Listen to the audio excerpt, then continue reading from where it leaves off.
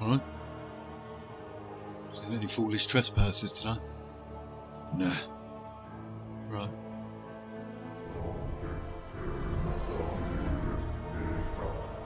That noise is a bit weird, isn't it?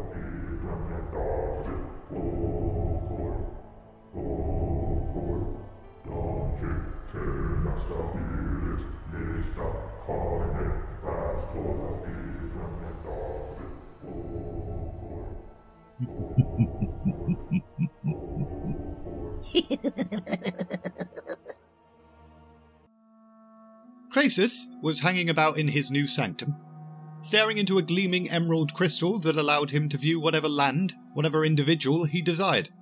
Unfortunately, wherever he looked, he saw devastation. Azeroth had been ravaged by several wars.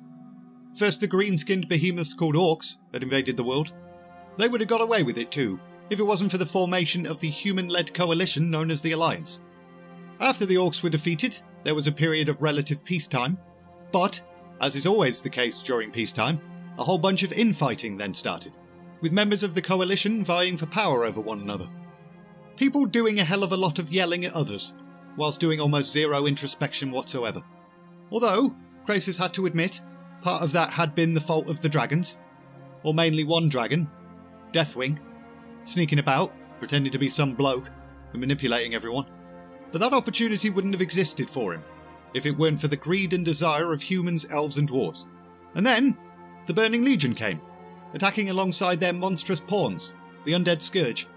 It took everyone, including the orcs, coming together to prevent total annihilation. Krasus then waved his hand over the crystal, summoning a vision of the orcs. They were in Kalimdor now, a distant continent across the sea. Already they'd built several stone structures. Not the most extravagant buildings, but orcs had spent so long being nomads and prisoners, luxury to them was having a place to live. Krasus then noted some orcs tilling a field. Orc farmers, he thought.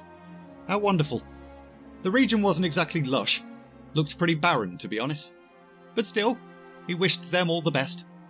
Next, Krasus summoned a vision of a place much closer to home. Dalaran. Or what was left of it, anyway. The demons of the Burning Legion had completely devastated the capital of the wizards. Several of those Krasus had counted as friends had been slain. Leadership of the Kirin Tor was now in disarray, which was something Krasus knew he himself would probably have to step up and lend a hand with at some point.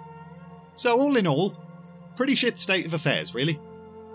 Krasus then dismissed the scene-setting exposition crystal so that the story could start, and shifted into his true Coriel Stra's dragon form, so people who haven't watched the Day of the Dragon series are all caught up. And then... Go! Stras! What bloody hell was that all about? Krasus thought. He looked around the huge chamber, but nothing. He was alone. Coriel Stra! I hear you! What do you want? The disembodied voice did not respond, but Krasus could sense the sheer desperation in it. So he concentrated really hard, and tried to establish a link with this stranger, who so badly needed his help. Sense me. Give me some indication of what's wrong. The Dragon Mage then felt the barest touch. The stranger had accepted the link on their end, and then an absolutely overpowering presence knocked Krasus on his ass. This being's magic dwarfed his own 1,000-fold. It felt as if time itself surrounded him, in all its terrible majesty. Oh. Great. I hear you, Nosdormu. Tell me what's wrong. Rather than respond with words, the aspect of time sent a whole bunch of astonishing images, which filled Krasus' mind, the force of which proved too much, and so he passed out. We did it, folks. We've won Richard Knaak bingo. Several minutes later, Krasus picked himself up from the floor, feeling a little bit groggy, and as his mind cleared, he realised what had just happened. Nosdormu, the Lord of Time, had been desperately crying out for aid. And for some reason, he'd picked Krasus, a lesser dragon. Why? Why not Alexstrasza? Or Asira? Krasus then tried again to reach out to the Great Dragon, but that just caused his head to start spinning again. A mystery was afoot, one which required investigation. But Krasus was going to need some help.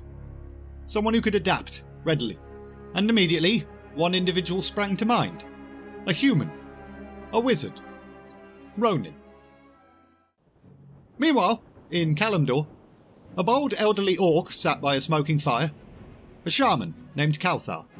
Just as his father had taught him, who had in turn been taught by his father, and so on and so forth, Kawthar went ahead and sprinkled some bone dust over the fire, added a few berries, and inhaled the fumes.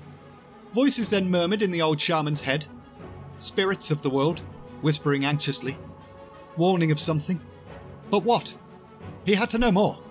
Kawthar then added the final ingredient, a bunch of black leaves from a plant that only existed in the orc's homeworld, and instantly, the smoke turned blue. This was some potent shit.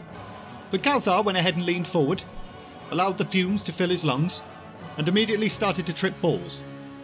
The world transformed. He was now a bird, soaring high over the landscape.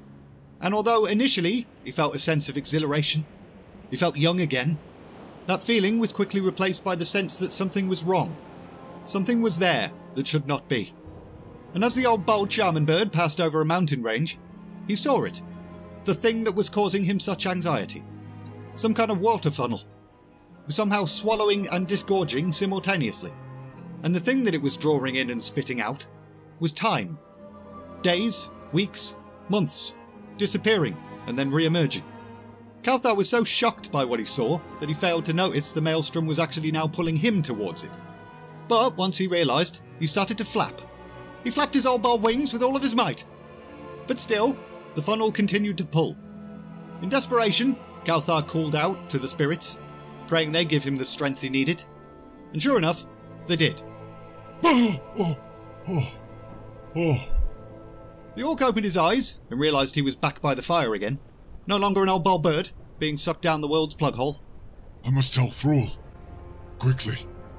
Else we lose our home. Our world. Again.